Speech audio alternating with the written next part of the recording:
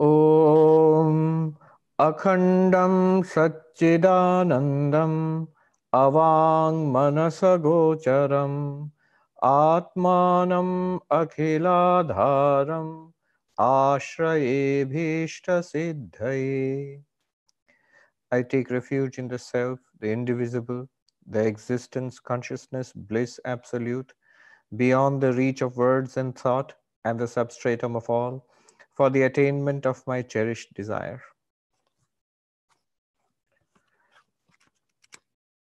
So we were on text number 192, which is meditation, Vedantic meditation.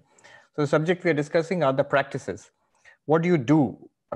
We do three things in Vedanta. The core practices are Shravana, Manana, Nididhyasana, which literally mean hearing, reasoning, and meditation. By Shravana, we have understood that it is to study the text systematically. And the system also we looked at. What was the traditional system of interpreting Vedantic texts? So with the help of a competent teacher, you go through the basic Vedantic texts, and that gives you the idea, that gives you clarity that the central teaching of all these texts is that you are Brahman. What is Brahman? What are we exactly, and how are we Brahman? All these things are clearly mentioned there.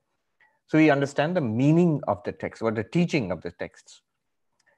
And then the question might be that I have many questions about all of this, many doubts. And that is clarified in the second step, which is reasoning, which is mananam. We saw last time, mananam tu shrutasya advitiya vastuna vedanta anuguna yuktibhihi anavaratam anuchintanam.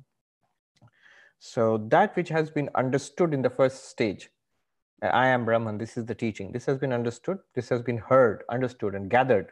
We have got the teaching now. Now, using a variety of arguments, reasoning, to see this truth intellectually, with clarity, so that we are convinced that this has to be the fact. We see that it is so. So this clarity comes. So once this clarity has come, you have completed the second step. Now you know what it means, and you are completely convinced about it. You see it for a fact, in fact. Now, the third stage is meditation. What is the purpose of this meditation? The purpose is this. We have the knowledge now. We have the insight now. We have actually made a breakthrough about it. We see that we are Brahman. This is a fact. But now comes the problem. Because of long conditioning of behaving and thinking and reacting to the world, thinking, speaking, and behaving as if I am this limited body mind. Not only in this life, in many past lives, we have been identified with physical bodies. We have been identified with the thoughts in the mind. And that's how we have lived life. This, not only this life, many lives possibly. Now, what happens is, even after clarity, a peculiar situation can arise where I see that I'm unable to put this knowledge to work for me.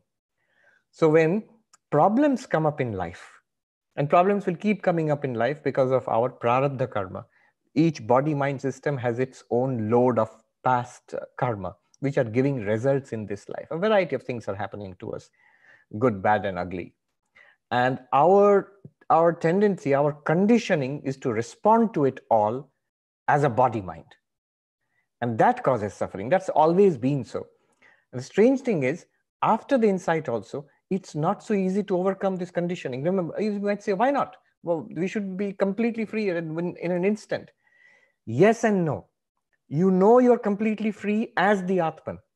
That Atman which you now see, that pure existence consciousness place that you see. You know that this is a dream. But imagine, even after knowing that this is a dream, if you had no way of accessing the waking state, if you had no way of snapping out of the dream, you know it's a dream. And yet, it continues to be vivid and unbroken. It's difficult. So one has a tendency. In the Panchadashi, Vidyaranya says, two problems and it is expressed in two ways. What are the two problems? First problem is, I'm conditioned to think I am the body mind. That's the problem. I react to the world as a body mind. Yes, I am the Atman, but my son does not listen to me. You see the contradiction. At one moment I say I am the Atman, and then next moment I'll say, is the real problem is with my child. He doesn't listen to me. So my child, we are already thinking as the Atman now. We are already thinking as a body mind. Sorry. The moment you say, my child does not listen to me and this is my sorrow, I'm already thinking of myself as a body mind. Again, after getting clarity that I am the Atman, why are we doing that? It is because of past conditioning. So that's one problem. The second problem is to think of the world as real. What do I mean by real? For the enlightened person and for the unenlightened person, the world will keep appearing. The enlightened person knows it to be a dream. Once you have had the breakthrough, after Vedantic study, you have got the breakthrough, that intuitive piercing the veil, let us call it. You see that it is a dream. And yet, because of past conditioning, we take it to be real. You know why we take it to be real? The moment we identify with the body and the mind and the body, the moment we identify with the ego, to be very precise, the identification comes with the ego. The moment we identify with the ego, ahankara, the ego is part of the mind. And therefore, we will identify with whatever is going on in the mind. Sorrow, desire, sadness, all of that we'll identify. It's I who am, because the I is always identified with these things. And the moment you identify with the contents of the mind, you will identify with the body, because the mind is intrinsically very closely connected with the body. So the problems of the body are my problems. The moment we connect with the body, that I am this body, you know what's happening? You are transferring your reality. Your reality is the Atman's reality. You're transferring or superimposing it on the body. And the body is superimposed on you, the Atman. Then it becomes real body. The moment you say the body is real, the world will immediately become real. Because you're identified with a part of the physical universe, the rest of the physical universe also will become real. Husband, wife, children, money, sickness, health, pleasure, pain, achievement, failure, everything in the world will now become real. Become real means it will feel real. It doesn't become real actually, but you are now nicely trapped in the world illusion. So these are the two aspects of the problem you will face.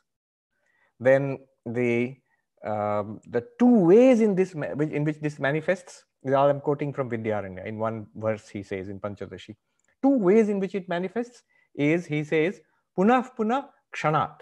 It says it comes in an instant. We have no time to deliberate upon it. Somebody throws an insult at you, or there is a disappointing news. Something happens in the stock market or in the family. It makes you unhappy. People have behaved badly with you. Now, in an instant, nobody gives you a menu option. Will you react to it as Turiya, or choose your option? Will you react to it as Sarvapriyananda? Then I would have said, I will react to it as Turiya. I'll know that I am the one reality underlying this dream of the universe. No option is given to me. The mind instantly, kshanat, he says, Vidyaranya, in an instant, it goes to its default conditioning, not to your, and the mind says, I don't care about your newfangled, fancy Vedanta, that I am the absolute, all that. No, I will react as I have been trained to over many lifetimes. You say, why? You did it. You trained me to react in this way. You have practiced being worldly. You have practiced being the body. You have practiced being material, lifetime after lifetime. So this is that it is instant. It manifests this identification with the body, and the world is real. The second way in which it manifests this problem, he says, punah punah, again and again. If it once in a while I feel I am the body and I react to it, but most of the time I feel I am the witness consciousness, should be fine. But again and again and again, day after day, month after month, all the time in my waking life, in my dream life, I continuously seem to behave like the body. It's only when I sit with Vedantasara class and all, I begin to think, no, I'm not really the body mind. I am the witness consciousness here. So Two problems. I am this body mind. Second, the world is real. And manifested in two ways, instantly and again and again. So because of this, I am unable to actualize my realization. I am unable to manifest the divinity within me. Now we see the beauty of Swami Vivekananda's definition of religion. He said, the goal is to manifest the divinity already within us. Not just know it, not just get clarity about it, not just get an intuitive grasp of it, but manifest. Manifest means, again, Swami Vivekananda himself clarifies in another place. My mission in life can be put in a few words. It is to preach unto mankind, preach unto humanity, their inner divinity, and how to make it manifest in every movement of life. That's the crucial phrase. In every movement of life. What is movement of life? In our behavior, in our language, in our thoughts, at least at the level of thoughts. The shift must be clear. Otherwise, you see, what a strange thing will be caught in. We have got very clear knowledge, conviction about our inner divinity, about that we are existence, consciousness bliss. And we behave in a different way in our day-to-day life. It's contradictory. So this situation has to be resolved. Technically, this problem is that you have attained knowledge, but this is not Jivan Mukti. So Jivan Mukti, which is the goal of Vedanta, for the first, right now we must reach the stage of Jivan Mukti. Jivan Mukti is the ability to manifest this knowledge, live the truth, walk the talk. After all, you might say, why is it necessary? I've now got the knowledge after great difficulty. Now, why further struggle is necessary? You might ask. I understand and I'm convinced. That's it. Well, no, we remember where we started the journey. The journey was attainment of bliss and overcoming of suffering. I cannot honestly say that I've overcome suffering. If a pinprick makes me say, ouch, if I get upset at the behavior of others, if I have desires for things of the world because of preconditioning, and I keep following those desires. So then I have not overcome the conditioning, and I have not overcome suffering. So it's a good checklist. It's practical spirituality. So overcoming suffering, that reminds me, today is a very auspicious day. It is the birthday of Bhagavan Buddha, and we offer our salutations to Bhagavan Buddha. It's a thrice blessed day, Vaishakh. It is the day on which Buddha was born, and in the same day, at the age of about 35, he attained Bodhi, enlightenment, and also Nirvana. And then at the age of around 80, he attained the Mahaparinirvana, the final liberation. Very interesting, attaining Bodhi, enlightenment, and then the next more than 40 years he lived and he taught. So in Vedantic terms, that would be called Jivan Mukti. You are still in the body goes on in this way. And then what they call Mahaparinirvana, that means the great liberation, would be called Videha Mukti in Vedantic terms. The physical body falls off. Of course, from the Buddha's perspective, it's already done. By the way, just in case anybody's wondering, I'm not saying that the Buddha is to be compared to the usual Jivan Mukta. From our perspective, even from a Hindu perspective, the Buddha is an avatar. So an avatar demonstrates the truths of spiritual life. But anyway, his first teaching was there is suffering, there is a cause of suffering, there is a release from suffering, and there is a way out of suffering. So unless we have come out of suffering, how can we say we have achieved the goal of Vedanta and the goal of spiritual life? So this must be actualized. The insight that we have gained, I must be able to live that in day-to-day life. It's not even enough to become a monk. You say that these problems might be there in the life of a householder. A householder might say that I'm the Atman, but the real problem is my son is not listening to me, my daughter is misbehaving. The monk who's the guru might say my disciple is not listening to me. Same problem is there in another form. Sometimes bigger. A monk has to establishes an ashram, has to collect funds for the ashram and run the ashram. I remember meeting this sadhu whom we studied Ashtavakra from in Gangotri. So he had a little cute little ashram overlooking the, I think Suraj Kund or something. I don't know the exact name of that place.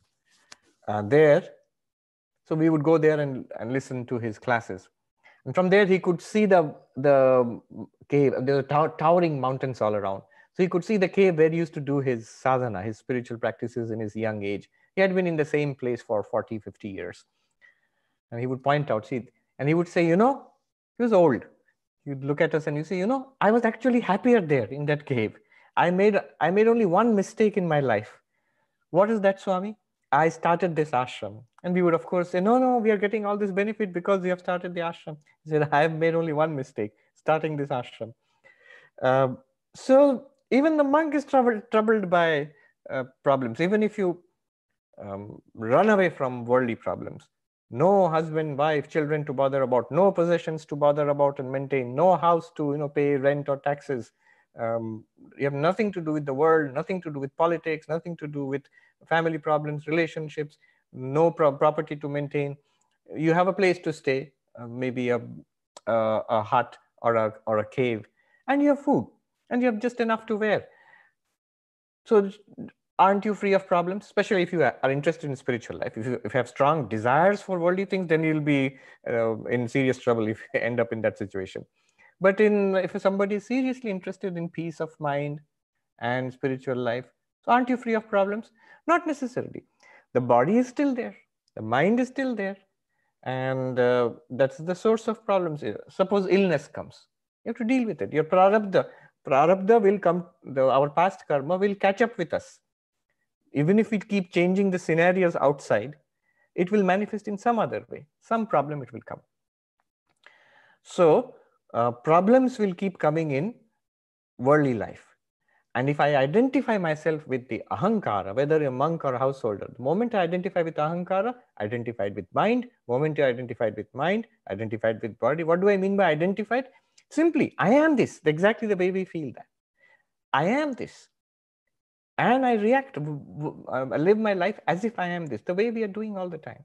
The moment we do that, world and all the problems and situations generated by my own prarabdha, they will become real. Remember, for the enlightened person also, these will keep appearing, but that's not real for that enlightened person. The enlightened person does not even see himself or herself as a person, sees a deeper reality compared to which the prarabdha problems are like a dream, like an illusion or an appearance. And the person, from that perspective, from the higher perspective, paramarthika, the absolute perspective, the Jivan Mukta can deal with the problems much better than we can. So, in fact, this identification with the body, this is what makes Vedanta difficult. Krishna says to answer to Arjuna's question in the 12th chapter, Arjuna asked this question. So we have talked about these two paths, a path of knowledge, which seems very direct, and a path of devotion. Which is better? Who is the greater yogi? And Krishna says, to the sadness of all us Vedantasara students, he says the path of devotion is the better one. Why? He says, avyaktahi gatir dukkham dehavadbhir avapyate.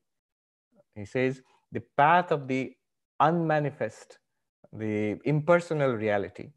That means what we are talking about here. That is very difficult for the embodied one. Embodied, everybody is embodied. Even the enlightened person is embodied in a certain sense. So what does he mean by embodied? By embodied, he means the person who is stuck to this body and mind as my only identity. For that person, it's very difficult. So even after the breakthrough, one has to work, has to decondition the mind. This deconditioning of the mind, freeing the mind from past conditioning, the good news is it can be done, and can be done pretty fast. You might think, so if lifetimes of conditioning are driving my behavior as body-mind, then what's the point? Even after realizing, will it take lifetimes of meditation to clear up the mess? No, it can be cleared up pretty fast. And the way it can be cleared up is that understanding which we have got after getting clarity, after Shravana, Manana, it's clear now. That understanding, that conviction, that breakthrough we have got, stay with it. Stay with it for long hours.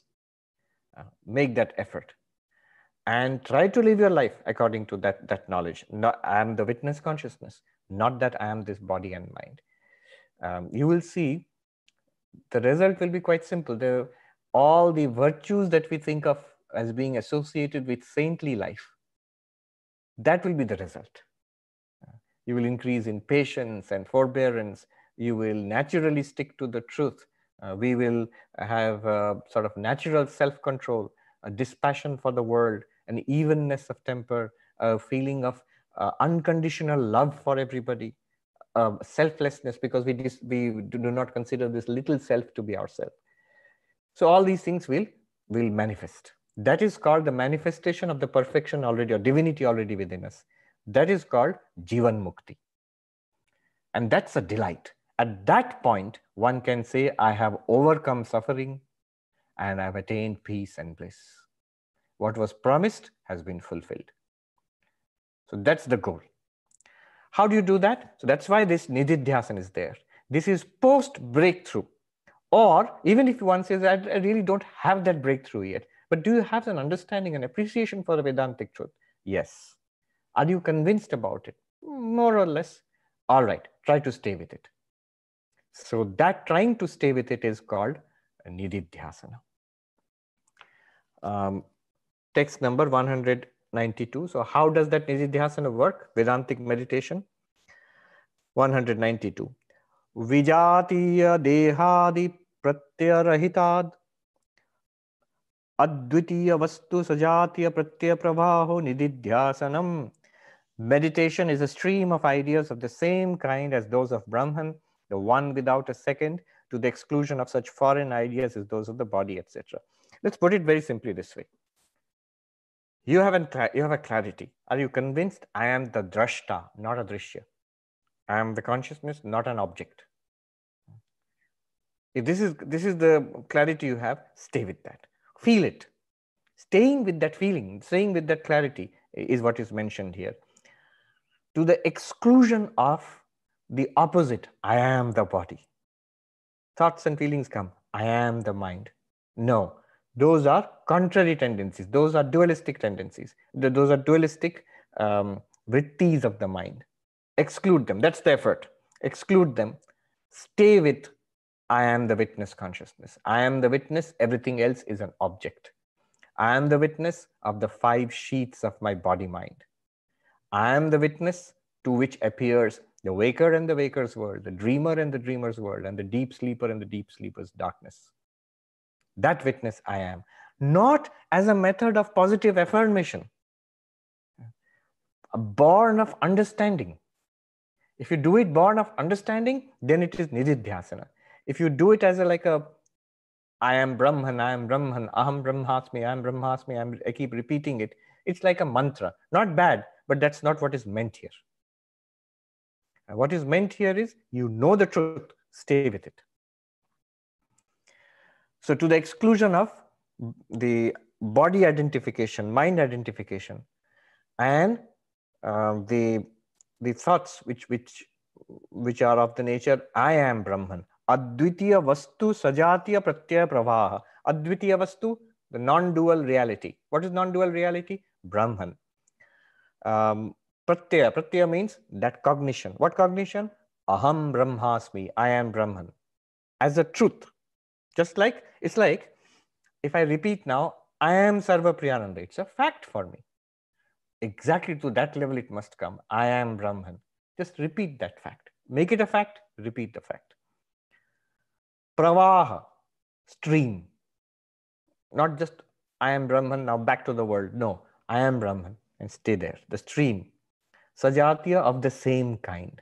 I am Brahman, I am Brahman, I am Brahman. It need not be the same words. I am the Sakshi. I am the unattached. I am luminosity itself. Everything else shines and disappears. Good and bad shines and disappears in my light. In me the light. And so on. This is nididhyasanam, Vedantic meditation. At its highest, it will become absorption, deep absorption, which is called samadhi. Most praised and valued mental state. Mental state. So samadhi, the word has been used in many ways. Mandukya Karika, Gaudapada uses the word samadhi to refer to Atma. Satchidananda itself is samadhi. Here it is the result of this Vedantic meditation. Two kinds of samadhi. Now, this samadhi, he will say savikalpa, nirvikalpa. We have heard these words earlier. In devotional meditation, dualistic meditation, sarvikalpa, nirvikalpa has a separate meaning, related but separate meaning. Here it is little different. In devotional meditation, what would be savikalpa samadhi? I am meditating on Krishna, suppose, or Shiva, and I repeat the mantra Om Namah Shivaya, visualize Shiva. After some time, it will become a very living visualization. And then I will have the actual vision of my chosen deity. I am having the vision of my chosen deity in my heart. It will be a very living, very valuable spiritual experience. That is called Savikalpa Samadhi. Still, there's a difference between I, the meditator, and the process of meditation, and the meditated upon object, Savikalpa Samadhi. It's a vision. And then the difference is obliterated. That is becomes Nirvikalpa Samadhi. Difference between meditation, the meditator, meditation, and meditated upon object. So that is called in the Savikalpa, Nirvikalpa in devotional process, dualistic meditation. The same terms are used, but you will see what it means here. It's something quite different in Advaita Vedanta. All right. So what is 193? Samadhi dvividhaha savikalpako nirvikalpakascheti. Absorption or samadhi is of two kinds, namely that attended with self-consciousness and that without it. Self-consciousness, don't get mixed up with pure consciousness and all. The self-consciousness means I am the meditator, and this is the process I'm following, and this is the reality I'm meditating upon. If you have this kind of a framework, it is savikalpaka. When this framework is erased, it is nirvikalpaka. Now you'll see what is savikalpaka samadhi in Vedanta, in a Vedantic perspective, Advaitic perspective. 194. Tatra savikalpako nama gyatri jnanadi vikalpa laya anapekshaya advitiya vastuni tadakara karitayas chitta vrittehe avasthanam. Absorption attended with self-consciousness or savikalpaka samadhi is that in which the mental state, taking the form of Brahman, the one without a second, rests on it, but without the merging of the distinction of knower, knowledge, and the object of knowledge. That sounds pretty abstract, but it's actually quite simple. It's like watching a movie where you see the different characters and places and events taking place, and at the same time you're aware it's a movie. It's just screen and light. Or waking up from a dream and then thinking about the dream, just, the dream is not a good example. So movie is a good example.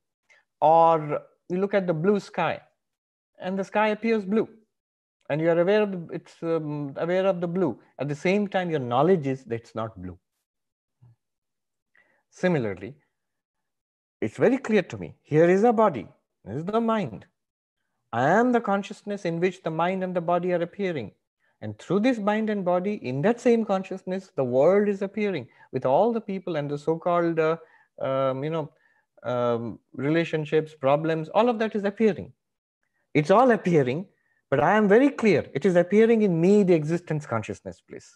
This is Savikalpaka Samadhi. And you stay in that framework as much as possible. It's basically what we have understood from all of this studying till this point. Make it clear in your mind, stay with it, and look at the world in that way. This is called Savikalpaka Samadhi. It's both possible sitting quietly in meditation, also possible with your eyes open. Because the world is appearing to you, but you know it is appearing in Brahman. In Brahman, and you are that Brahman. This is Savikalpaka Samadhi. Hold on to your questions. I'll just go ahead a little bit. We'll see the Nirvikalpaka Samadhi, and we'll see the difference.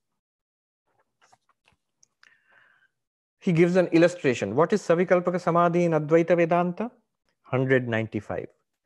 Tada mrinmaya gajadi bhanepi mridbhanavat dvaita bhanepi advaitam vastu bhasate. In that state, the knowledge of the Absolute manifests itself in spite of the consciousness of the relative as To understand all of this, just follow this example. As we know a clay elephant, etc., the knowledge of the clay is also present. So this is a classical example. You see sculptures. So Shiva is sitting on the bull, or Durga on the lion. It's a stone sculpture. And you can make out the lion and the divine mother Durga and the weapons in her hand, and all of that you can make out. But you also know it's stone. You know that the reality is stone, and you are aware of both at the same time. What is the reality? It is stone. And as far as name and form are concerned, in the Vyavaharika, transactional level, you are able to make those distinctions very clearly. One is Durga, one is the lion, or in this case, it's an elephant, or it may be a man or a horse, but they are all clay images. When you can see both, you are in that Savikalpaka state. This state he's calling Savikalpaka, and it should be clear. Children go to the traditional fairs in India, religious fairs are there, and children go. It's like a festival, and there are toys made of sugar. So there's a lion made of sugar, and there's a horse and a man and an elephant, and the child is crying, and I want a lion. And the mother tells the child, well, all of them are the same thing. You can take a man or an elephant or a horse. And the child says, like, are you crazy? How can an elephant or a man or a horse be the same thing as a lion? I want a lion. And the mother understands what the child means because these are the different forms. Fine. And the forms are relatively real, because when the child will play a game of elephant, horse, man, lion, maybe a hunting game or something like that, then the forms are important and the names are important. But really, they are all sugar. So when the mother says they're all the same, the mother is in the Savikalpaka Samadhi state, can see both sides. And both are not equal. Sugar is real. Elephant, lion, man, horse, these are all superimposed. Brahman is real. Man, woman, child, health, sickness, pleasure, pain, in this world panorama, it's all superimposed. When this is clear, you can stay with it. Savikalpaka Samadhi. Eyes closed, eyes open, it does not matter. Then he quotes from, so look at the text. In Savikalpaka Samadhi, tada, then, when? In Savikalpaka Samadhi. Mrinmaya gajadi bhane api. Gajadi, elephant, etc. Bhana means appearance. The elephant appears. But they are mrinmaya, made of clay. Mridbhanavat. In that appearance of the elephant and man and lion, what appears? Clay. To whom does it appear? The one who understands it's made of clay. Child might say it's an elephant. Mother would say, yeah, it's an elephant. It's also clay. Or it is actually clay. How is it clay? It's an elephant. This is a lion. This is a tiger. This is a human being.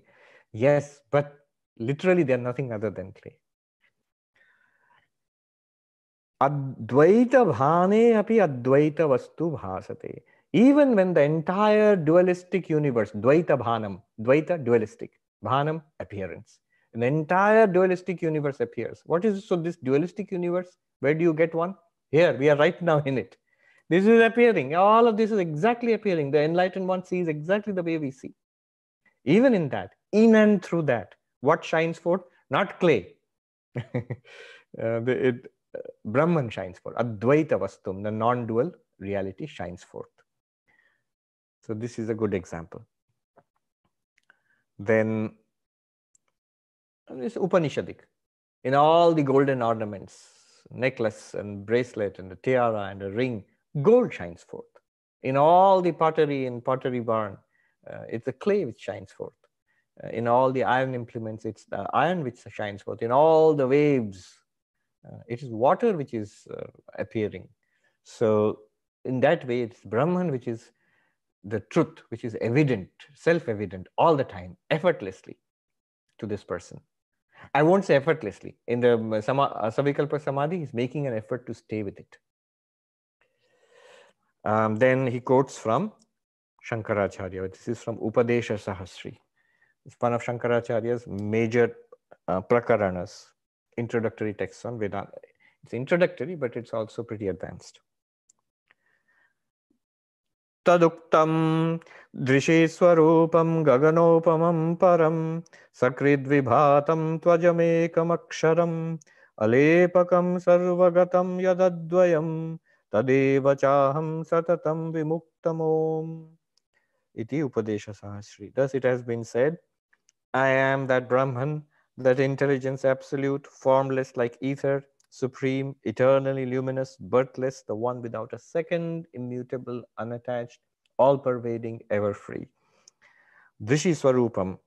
So, what do you do with this kind of a verse? He's just giving it as an example, a quote from the master Shankaracharya. The person who is in Savikalpaka Samadhi, or each of these words would be true. Like if I were to try Savikalpaka Samadhi on my present stage at Sarvapriyananda, I am Sarvapriyananda, and I can see it for a fact. Yes, it is true. And I am sitting in my chair. Yes, it is true. I am wearing the ochre robe. Yes, it is true. Check, and you check it's true. In Savikalpaka Samadhi, such a verse, the enlightened person would be able to go through the checklist and say, yes, it's a fact. Not something that I'm trying to believe, not something that I'm trying to program my mind, brainwash my mind into that or positive state of thing, or repeating like a mantra. No. You see it for a fact, simple fact. If you stay with it, it is called Savikalpaka Samadhi. So what does this person see, the enlightened one? Drishi Swarupam. I am always the witness consciousness. Is it true? Check. Yes. Effortlessly. I don't have to try. I am always that. Gaganopamam param. Transcendent. Transcendent like what? Like the sky. You see, everything, the entire physical Manhattan, everything is in the sky. The clean air and the polluted air and the good things and bad things. The sky is completely unattached. It gives space for all of this. The sky makes all of it, is spacious enough to accommodate the universe. Everything can be there. Everything can play around in the sky. And nothing, the sky or space, is not affected by anything. Similarly, I am that witness consciousness, existence consciousness bliss, in which the universe of the good and the bad, of the human and the non-human, of the body and the mind, of gross and the subtle, all of these appear because I give space to it. It is in me that all these things appear. The movie screen might say, I am giving the foundation, the space for all sorts of movies. It could be science fiction movies, tragedies and comedies, and actors and animals, and so many things can appear and play around. I give space to all of it, and I am totally unaffected by any of it. Check. Yes, it is true. See, what a tremendous freedom this is. It's thrilling. It could be scary at first, but it's also incredible. It makes you limitless. There's not one thing which offers resistance to you. It's all in you. It shines in you. I mean, they're not in you like things are in your pocket. They are in you like things are in your dream. They are in you like the blue color in the sky. They are in you like a snake in the rope, in that sense, in you. Sakrid vibhatam tvajam ekam aksharam, shining forth. Ajam, the unborn. I am the unborn. I am the one. There is no possibility of any second. Aksharam, I am the unchanging, and so on. So all of this is, you have a checklist here. And it need not be only this verse. Vedanta is full of such verses. In the Upanishads and the later Vedantic masters, they've composed it. They just look at their experience, and if they happen to know Sanskrit, they come up with nice Sanskrit poetry to describe their experience in some way, and we can check. Then, staying with it, something happens. Happens where? Happens in the mind, not in the Atman. The mind moves from this kind of awareness to becoming absorbed. See, here, I am the one who is experiencing myself in this way. This is still there. That will also disappear into a state where the mind is not functioning anymore. It is the distinction between the knower, the known, and knowledge is erased. The mind is still there, but like an unflickering flame in a windless place. That is called Nirvikalpaka Samadhi. 197. Nirvikalpakastu gyatri jnanadi vikalpalaya apekshaya advitiya vastuni tadakara karitayashchitta vrittir atitaram eki bhavena avasthanam.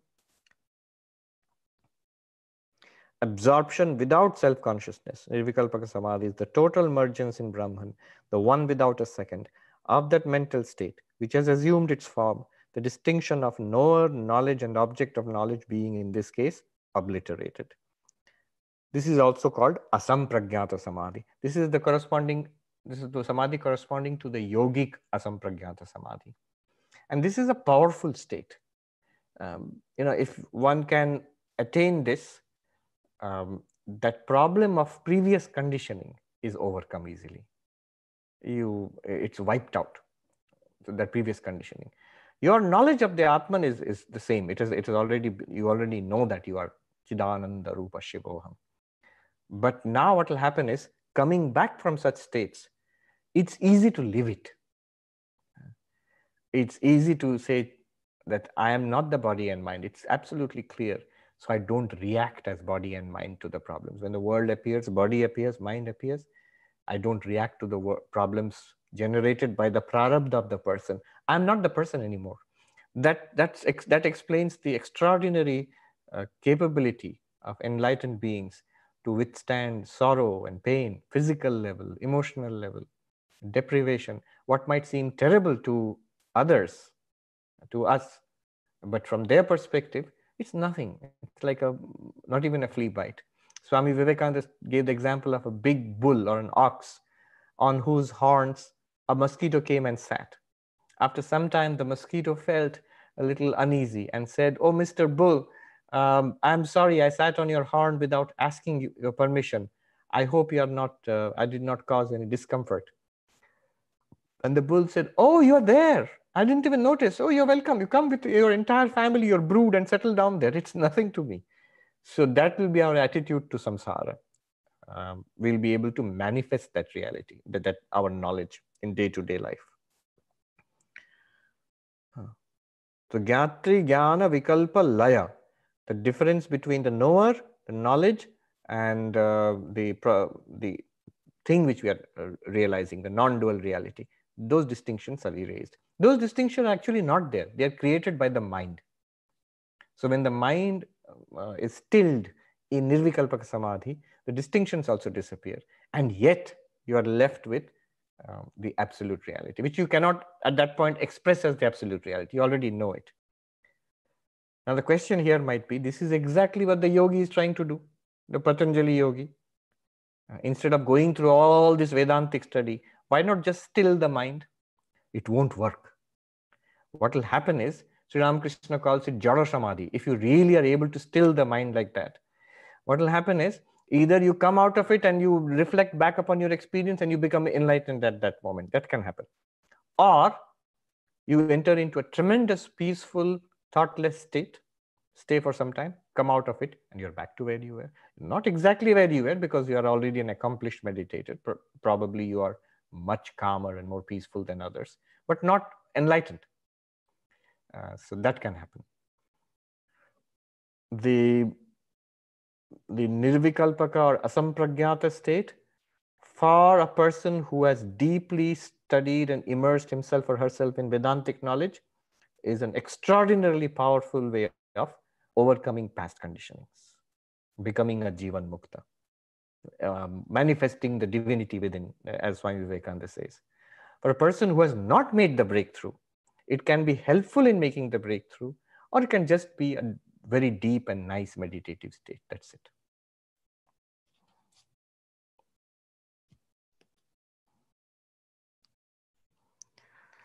So when the distinctions have been erased, then what happens? 198, text number 198. Tadatu jalakara karita lavana anavabhasena jalamatra vabhasavad advitiya vastu akara karita chittavritti anavabhasena advitiya vastu matram avabhasate.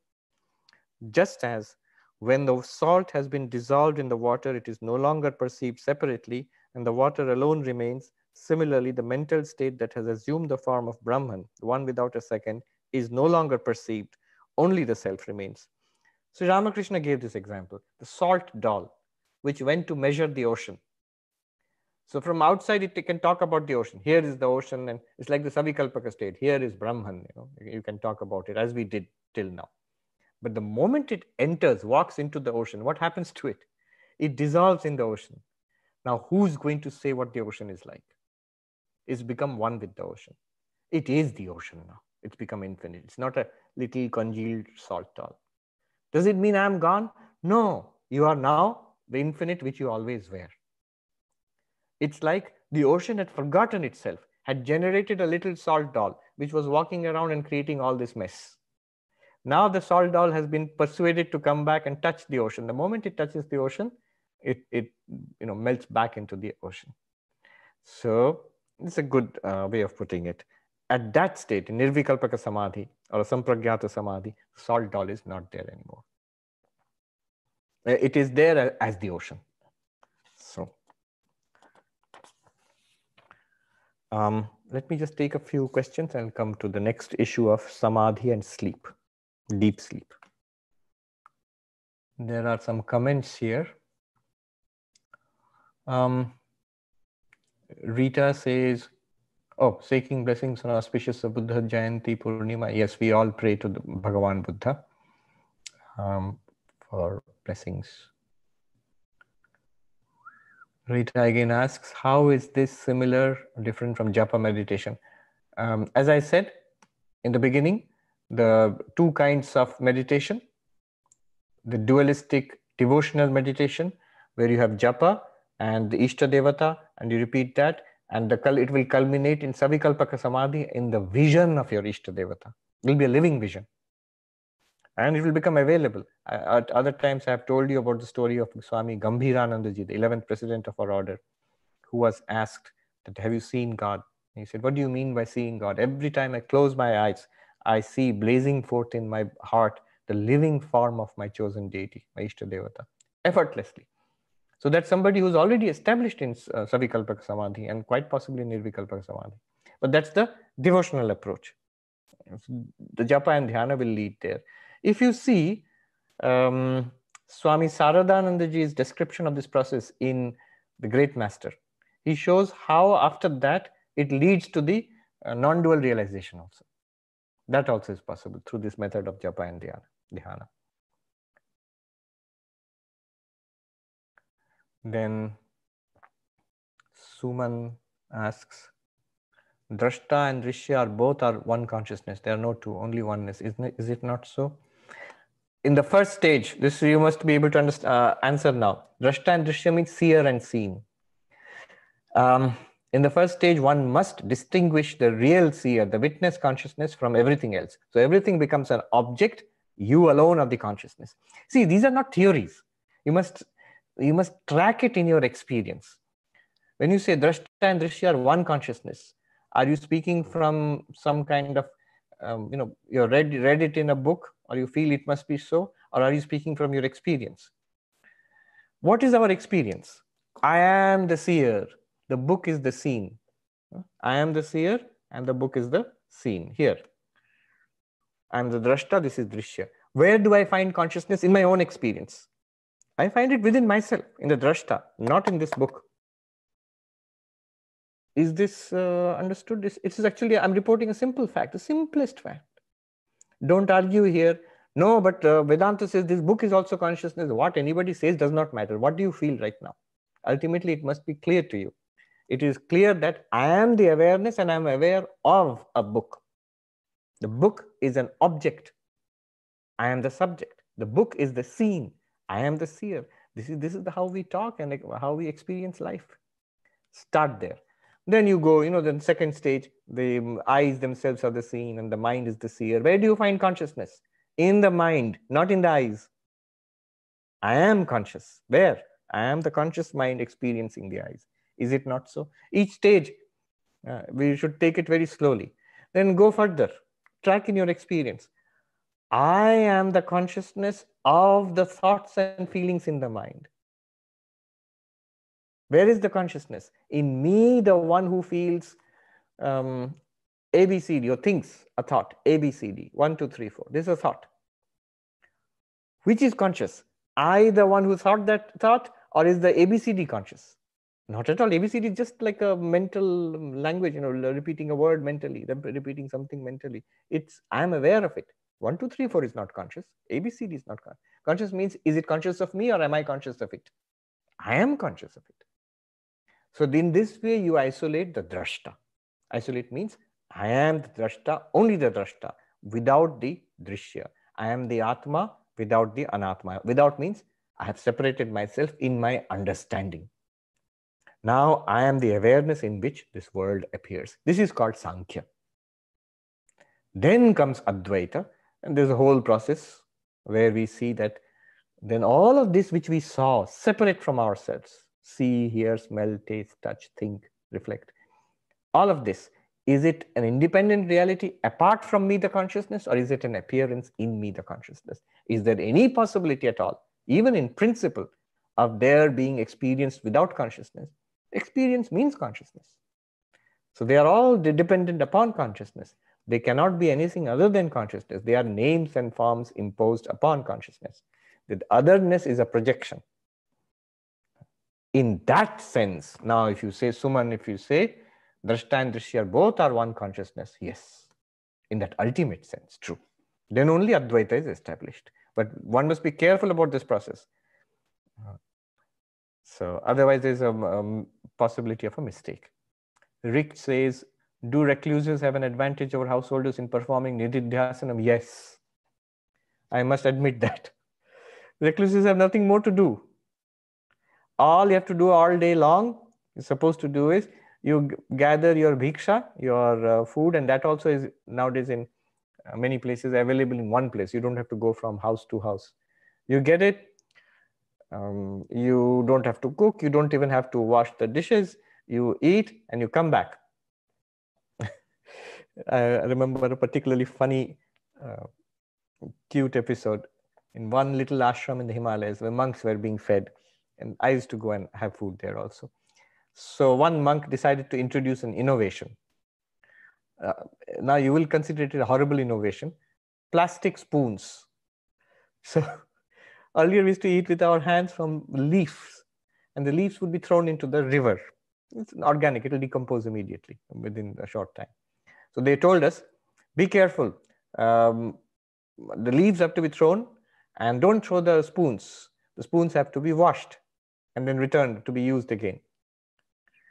And all the monks are used to finish food, victory to the Lord, toss it into the river. And all the leaves and the plastic spoons went into the river. So the innovation lasted only for one day. They decided to go back to the old system. But there are ashrams in which there are these metal plates and utensils. Anyway, my point is, it's taken care of for you in most cases. You have a place to stay. You don't even have to pay rent. It's a cave, or even there are funny incidents.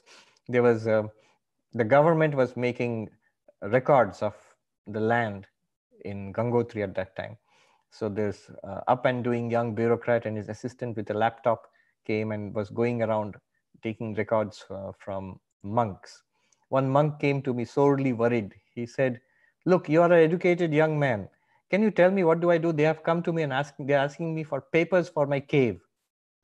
Where do I get papers for the cave? It's just that the Swami who lived there earlier had died, and I went and started staying there, and I've been staying there for 20 years. Where do I get for the papers for the cave?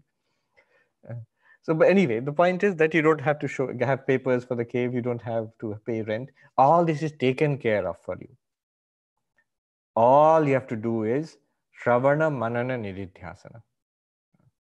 Stay with the study, stay with the reflection, stay with the Nididhyasana. So it is easier for recluses. Now, one advantage of the Vedantic approach is this eyes open meditation. If one consciously tries to do that, one can do that in household life also. One can do that. It's not impossible. In fact, if one develops the capacity of doing that in the midst of activities in the world, it is a more powerful meditation. Where things are happening all around you, in your mind, outside, and yet you can stay centered, then nothing can shake you.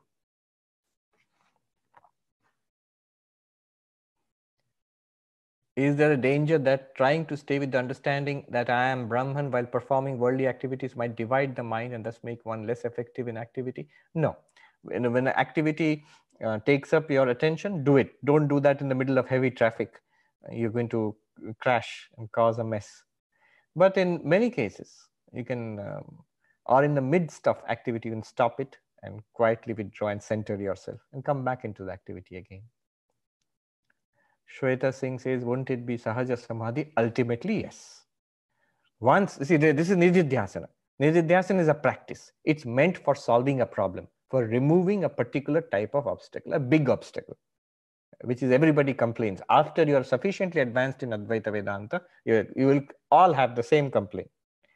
That how can I live this? It goes away, Swami. It is swept away. Or how can I live it from day to day? How can I get the benefits of it, the peace of mind, the strength, the stability? There, this problem is solved by Nididhyasana. Once the problem is solved, then what are you? One name for that is called Sahaja Samadhi. Jivan Mukta is always in Sahaja Samadhi. Whether with eyes closed, he still may meditate, or eyes open. There's a stage before that when you are practicing Nirvikalpa Samadhi, I will say Nididhyasana. When you're practicing Nididhyasana, you might feel disturbed with your interactions with the world, and to take care of that disturbance, that loss of balance, you practice Nididhyasana. The monks there, they know this is an ancient problem. So they have nice stories. So they tell the story of the mongoose. The mongoose always fights with the cobra. So, and actually you can see this. I have seen it a couple of times. So there is, I don't know if it is true or not, but it seems to be a story or a myth that the mongoose sometimes gets bitten by the cobra. They're extraordinarily skilled little animals, but sometimes it does get bitten. The cobra is very fast. So it does get bitten by the cobra, and the poison spreads in its body, but the mongoose knows what to do. So it rushes off into the bushes in the jungle, and it knows there is a particular kind of herb. If it chews on that herb, the poison goes down. Now, I don't know if it's actually that way. Maybe it is. They have observed it. But maybe it's just a story to illustrate that. So, when you are this advanced Vedantic student dealing with the world, Maya will inject its poison in you. You may get upset, you may get annoyed, you may lose your balance temporarily. Go back and chew the herb of Vedanta. Stay with that for some time. The poison of Maya will go away from your system. Then you can go back and fight with the cobra again of samsara. That's the story. Prabir Basu says, does it mean that one will be in Savikalpak Samadhi while engaged in the world? Yes, this will be quite different from the yogic Samadhi. You're right.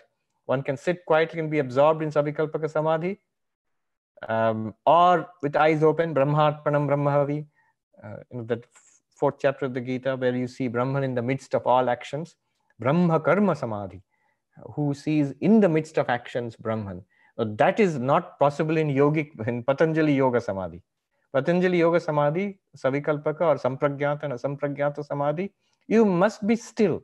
You must be seated. You must cut away the world.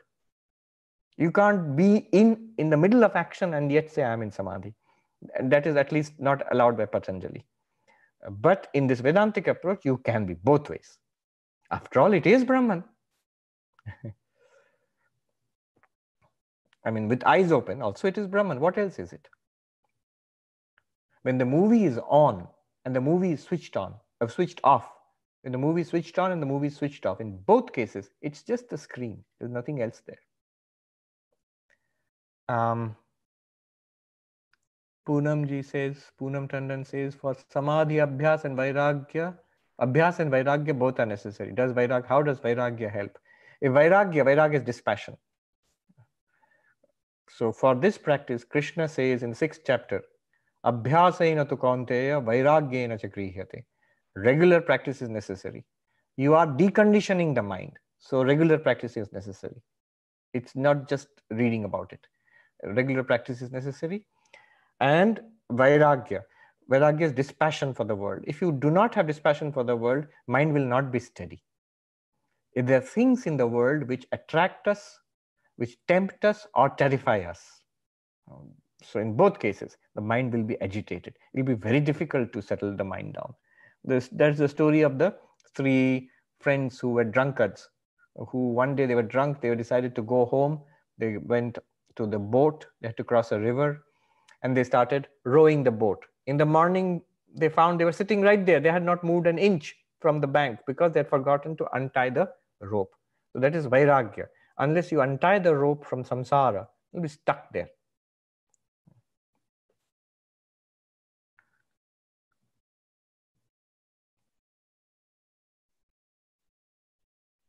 We may sit in meditation, think about, read about Vedanta and try to concentrate. So externally, you have cut yourself off from the world, but internally, if thoughts keep coming, that means vairagya is less. Why will things which do not interest us, thoughts about them don't come in our mind? If we have dispassion for them, if we are disinterested in them, if you have renunciation for that, then those thoughts will not come up in the mind. It will be much easier to meditate. You're making a life more difficult if you maintain secretly maintain a little bit of my favorite little attachments and then meditate. Those things will trouble us. Patrick says, did I understand that correctly? Raja Yogi that experiences Nirvikalpa Samadhi might not change in this life much and will not be released. No, Raja Yogi in the sense of Patanjali Yoga. If that realization does not come. Now, a person who's properly practicing Patanjali Yoga, at least a Sankhyan or yogic realization will come that I am the Purusha and the world is the Prakriti. The Prakriti Purusha, Viyoga, that means a separation of consciousness and matter. That much realization will come if a person systematically practices. What I was saying is, there is a distinction between making the mind thoughtless and just that, and immersing yourself in the Advaitic understanding. There is a distinction between the two. What we are talking about here is immersing yourself in the Advaitic understanding to the exclusion of all other thoughts.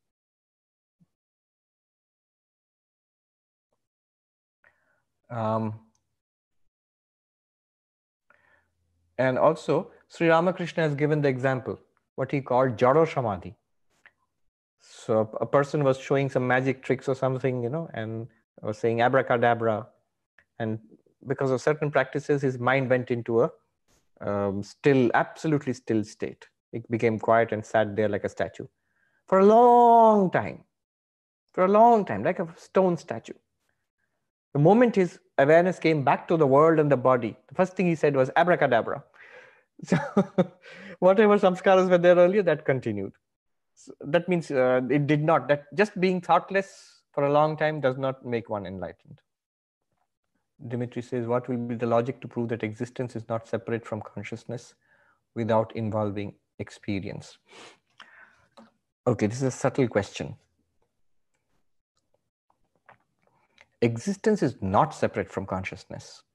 Now, this is an interesting question because normally, the way we are experiencing the world, it may seem that there is my existence as a conscious being is consciousness and existence seems to go together. But there are a lot of existences around me which are not conscious. They are objects to my consciousness. Book. It exists. Book is existence. But it's not conscious. I am conscious of it. So existence can be there without consciousness. And this is what we feel. There's a world out there which I'm not conscious of. So it exists. And it's not in my consciousness also. In no sense is it conscious. Now, it's difficult to understand this question. How can we understand that the existence and consciousness are the same thing without talking about experience? We're making my job harder by leaving experience out of it. Then just think about the dream experience. In dreams, even without talking about experience. The moment you wake up and think about dreams, there were things which you were aware of as the person in the dream. You were aware of yourself and something in your neighborhood. And you are also vaguely aware that there is a world out there in your dreams. Nobody thinks in the dream that I am dreaming and I'm in the head of one person. We think we are in the world. So part of the world we are experiencing, just as we are experiencing now. We see, hear, smell, taste certain things. Some simulation of that is in the dream. And importantly, there is a vague awareness of the world other than what I'm experiencing in the dream, just as there is now. When we wake up, what do we say? Oh, whatever I was experiencing was within my experience and therefore in the mind of the dreamer, but also the vaguely sensed world around the dreamer. That was also part of the mind of the dreamer. There was no world out there in the dream. It was just the whole thing, the known and the unknown, the experienced and the not experienced. All of it was part of the dream. Is that, or you can think of a movie. In the movie, the character, the hero, may be talking with some people, maybe sitting in a cafe and sipping coffee on a sidewalk in Manhattan. And in the movie, there is a larger world. Manhattan is there, the United States, the world, and the universe are there. In the movie, it's there. And only a part of that is being experienced by the hero. What is the hero of the movie experiencing? That particular sidewalk, a cafe in Manhattan. And there is a larger world which nobody in the movie is experiencing, but it's part of the plot of the movie. Obviously, there must be a universe. And yet we know all of it is an appearance. The scene, the part which the hero was seeing, experiencing, and that which he was not experiencing, the experienced world of the hero and the not experienced world of the hero, both are appearances in a movie, in the simulation. All right, I'll leave it at that. There is a more subtle, okay, I'll just give a hint. So this is to answering Dimitri's question. The more subtle and direct way of answering this question. Existence and consciousness are the same thing. Ask yourself, what exactly do you mean by existence?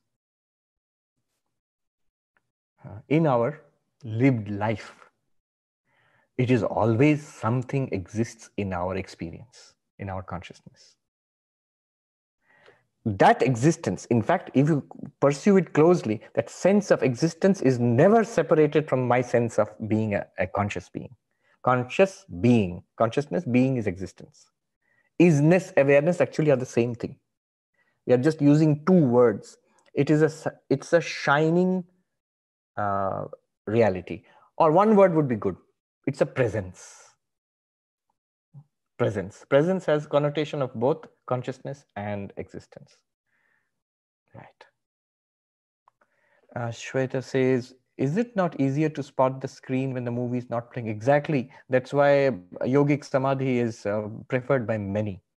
To be absorbed in Brahman, is it not necessary to unclutch from the worldly projection? Isn't there more concentration when you're sitting in meditation? Absolutely. All of these are true.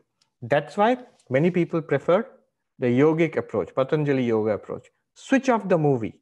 Appreciate the screen for what it is. And then you come back when the movie is on, you understand this, what is the screen and what is the movie. That's Patanjali yoga, the classic Patanjali yoga. Patanjali yoga is that Swami Vivekananda says, yogas chitta vritti nirodha. When your mind is absorbed in samadhi, no vrittis are there, movie is switched off, then what happens? Tada drashtu swarupe avasthanam. Then the witness is seen in its real nature. The screen is appreciated for what it is, minus movie. When the movie is on, what is the problem? The problem in the next sutra, it says, vritti sarupyam itaratra. As long as the movie is playing, the screen is hidden, covered up, and mixed up with the movie.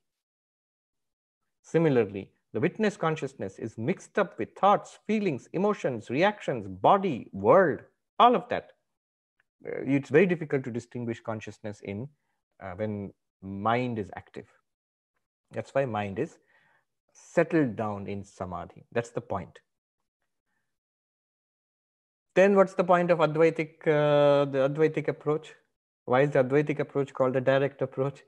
Advaitic approach is called the direct approach because Advaitic approach is literally the truth. Isn't it true that even when the movie is playing, it is the screen? Whether you can appreciate it clearly or not, that's a secondary thing. That's our problem. The problem of the mind, of the practitioner. It's a practical problem. But what is the truth?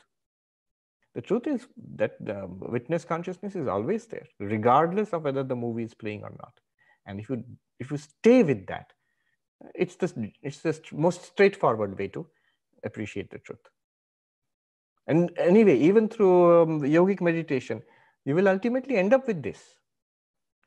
In yogic meditation also, you attain asampragyata samadhi. The point is not that you have to always stay in asampragyata samadhi. That would be like a perpetually you have to stay in samadhi, otherwise you're trapped again. No, you get the insight, and then in samadhi and out of samadhi also the same insight stays. Then only you are liberated. If it is available only in samadhi, one Swami put it very nicely. लो अपने प्यारे को समाधि की jail में बंद कर दिया. If it is available only in samadhi, see, you have put your beloved in the jail of samadhi. It's available only in samadhi and not outside. But that should not be the case. Advaita Vedanta says it's always effortlessly available. Ulka says, from the readings of the life of Holy Mother, do you think we can say that Ma used to be in state of Savikalpaka Samadhi towards the later half of her life? Ma used to have Samadhi, both Savikalpaka and Nirvikalpaka, as far as we understand, quite effortlessly throughout her life. Rick says, the silence of the mind experienced in Patanjali style meditation gets integrated and stabilized. So the mind becomes quite silent in activity. Agreed. Shweta says, you can never say you exist without being conscious of it. That is true. Rekha says, could idealism be what Dimitri is talking about? In idealism, existence and consciousness are identified. It is mind first, then only things exist. But there's a difference between Advaita and idealism, at least the Berkeleyan kind of idealism. There's a big difference, which is why Shankaracharya strongly criticizes Buddhist Vijnanavada, extensive criticism of Buddhist Vijnanavada. Buddhist Vijnanavada is subjective idealism, pretty similar to Berkeleyan idealism, subjective idealism, and that is not Advaita Vedanta. There are differences. Gaudapada also makes it very clear in his Alata Shanti Prakaran and Mandukya Karika. And just leave it at that. Alpana says, if existence was outside of consciousness, then something needs to be conscious of that. And also other way around, non-existent cannot be conscious. Correct. Dimitri says, the paradise is clear when experience is, paradigm I guess you mean, when experience is the proof. Absent experience, it is hard to logically prove it. I'll just say one thing here. Think about experience itself. You know, one of the definitions of Brahman is it is experience. Anubhava matram param Brahma. Experience itself. Whether objects of experience are present or not. When objects of experience are present, we call it an experience. Supposing without objects of experience, what happens? The experiencing consciousness remains like light without anything to reflect off. So experience itself, without experience, we say, in an absolute sense, is it even possible? You have to demonstrate. Also, then he says, however, from the first person, there is no contradiction as experience is always there. Therefore, the same existence and consciousness would be the same. Same with existence and consciousness. Yes. A first person view, it is true. But think about it. Is there anything other than the first person view? We think of the first person view as one alternative is the first person view. Then there's the objective view, the scientific view, the God's eye view, and different. But all of them are within the first person. So the first person alone who's talking about all of this. There's nothing else other than the first person. That's a very radical kind of solipsistic Advaita. All right, a lot of high talk here.